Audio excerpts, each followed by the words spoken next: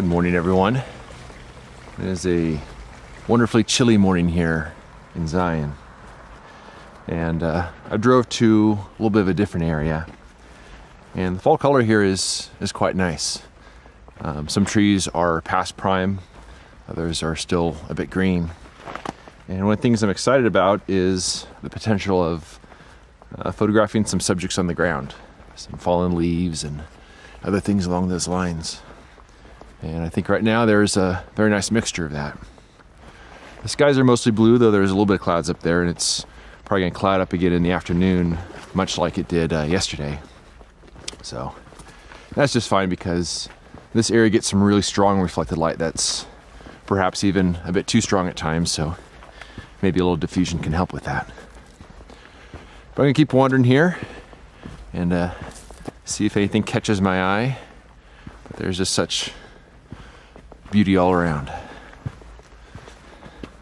This is why I love Zion.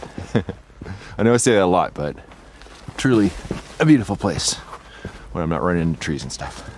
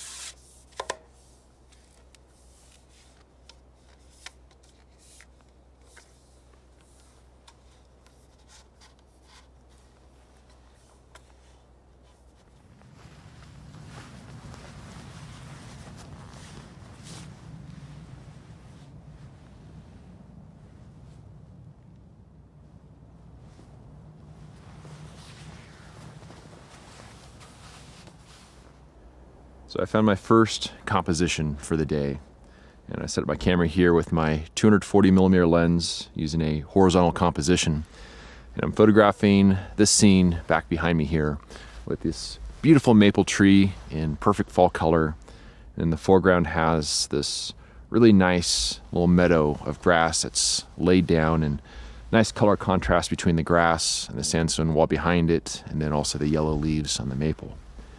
And I exposed a sheet of Provia 100F using a warming filter, and also a sheet of Velvia 50.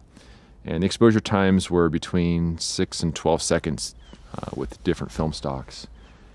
And the wind was really calm, which is really nice. Overhead the skies are mostly blue, just a little bit of clouds up there, not a heck of a lot.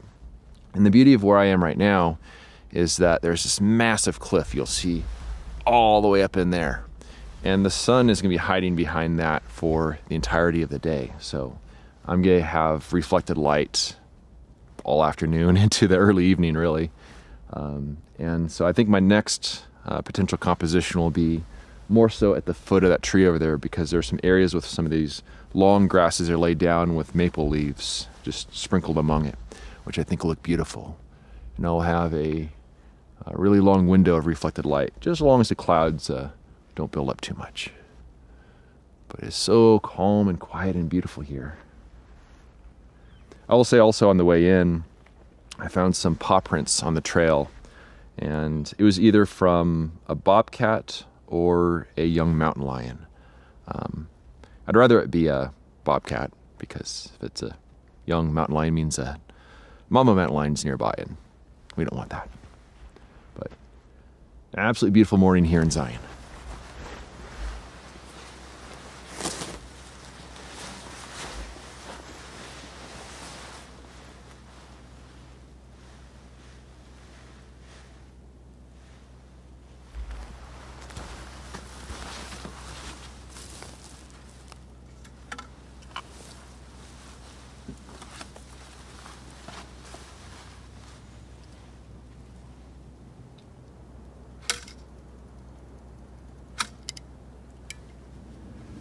Well, I went ahead and moved my camera over here to the other side of this grassy little meadow. And over here there's some long grasses that are really moundy and weighted down because there was some snow that came through here probably about 2 weeks ago. It was just an unusual early autumn snowstorm. And so it weighted everything down, but now there's a mixture of some fall leaves that are mixed up in there. And so I used the same lens as the previous composition and just kind of framed the chaos of it all and tried to utilize the movement of the grass. And exposed a sheet of Provia 100F in the nice soft reflected light like this right here. And then a cloud went over and it deadened the light a little bit. I waited for that cloud to pass over, and then I exposed a second sheet of Provia 100F, this time with a warming filter. Because I'm still trying to learn when and when not to use a warming filter, so this will be interesting to see. But really excited about, photographing a second scene here. And just beautiful morning here. There's a little breeze, a bit of clouds in the sky. I figure I should get my camera packed up and do a little more wandering around, and then I think I might head back to camp and do a little more exploring in some of the areas where I was yesterday. But absolutely fantastic to expose some film on 2 different subjects this morning. That feels great.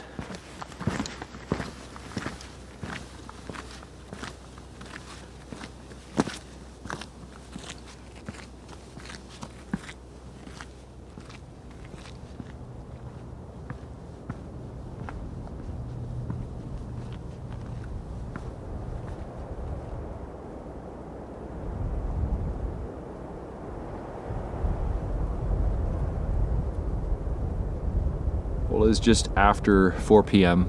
and I came to a little area I like to call Mountain Lion Mesa, and for good reason. I shot a photo here last year, and every time I come here I find mountain lion tracks, and they're in sand, which means they're basically from the night before. And while I was wandering around, I found more and more of them until I found like this highway of mountain lion tracks, which is a little unnerving. They're very elusive creatures and they like to avoid people, but just knowing that I'm wandering around and that there is an active mountain lion in the area is, yeah, it's a little unsettling. So I never like to be in these parts dawn and dusk, because that's when they're most active, and I just don't want to put myself in that situation. But it was really great earlier today, taking a photo of that maple in the canyon and then the grasses. And it's amazing how a place like Zion can have such harsh and grand terrain like where I am right now, but then these little pockets of just lush terrain with just the trees and grasses and plants and everything. So it's one of the reasons I keep coming back here again and again.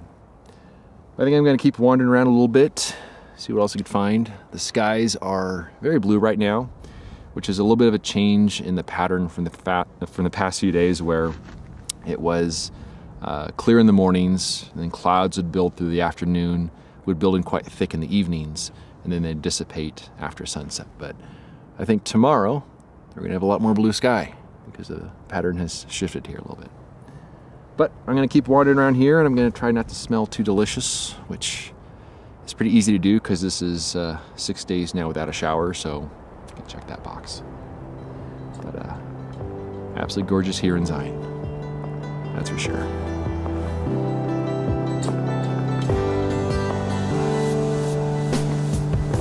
Exposing those sheets of film that morning provided a profound sense of accomplishment, one that carried forward through the rest of the day. I felt no need to point my camera at anything else, and simply enjoyed the sights and the sounds around me. This is one of the things I love about shooting large format. My first photo that day was a difficult scene to compose, mostly because of the 2 large pine trees near either edge of the photograph. I did my best to balance them within the composition, though their looming presence adds tension to an otherwise calm subject. Of the 3 sheets of film I exposed, only one was taken when the wind was absolutely calm. Overall, I'm quite pleased with how this one turned out. The photo of the flowing grass sprinkled with autumn leaves is my favorite image of the entire trip. Although this was a chaotic subject, I was pleased to find a composition with a strong diagonal emphasis. I photographed this scene with and without a warming filter, and although both versions are just fine, I prefer the version without the filter. Thanks as always for watching, and we'll see you around next time. If you enjoy this ad-free and clickbait-free content and want to help me live my dream, a voluntary contribution of just $24 a year helps keep my gas tank full and my film freezer stocked. For more information on how to support me and my work, please visit the donation section of my website at benhorn.com/donate. I also have prints in my portfolio box set available on my website. You can find a direct link down below in the show notes. Thanks in advance for your support.